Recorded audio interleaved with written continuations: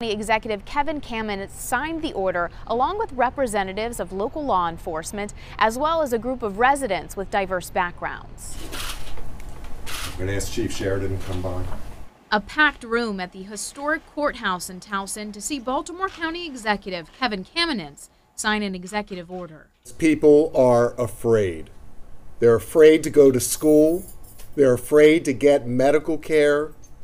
They're afraid to report domestic violence to the police department. Marisol Johnson, representing Amigos of Baltimore County, says she sees it happening in the community. Parents that are afraid to send their children to school because they're afraid that their kids won't have anyone to come home to. The executive order focuses on two areas. First, Kamenetz says police officers will not ask the immigration status of anyone they encounter. Baltimore County Police Chief Terrence Sheridan says county police officers are not going out and looking for people living in the country illegally. And if someone's committing a crime, it doesn't matter to us who they are. We're going to arrest them and charge them with a crime.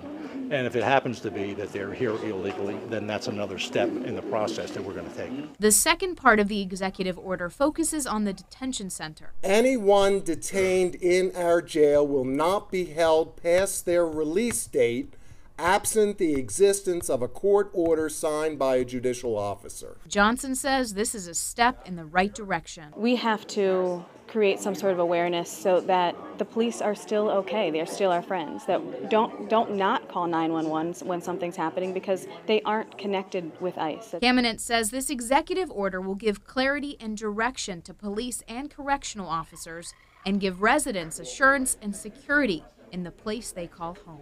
Kamenetz is urging the General Assembly to take action as well. The executive order goes into effect immediately. Reporting in Baltimore County, Lacey Griffith, WBAL-TV 11 News.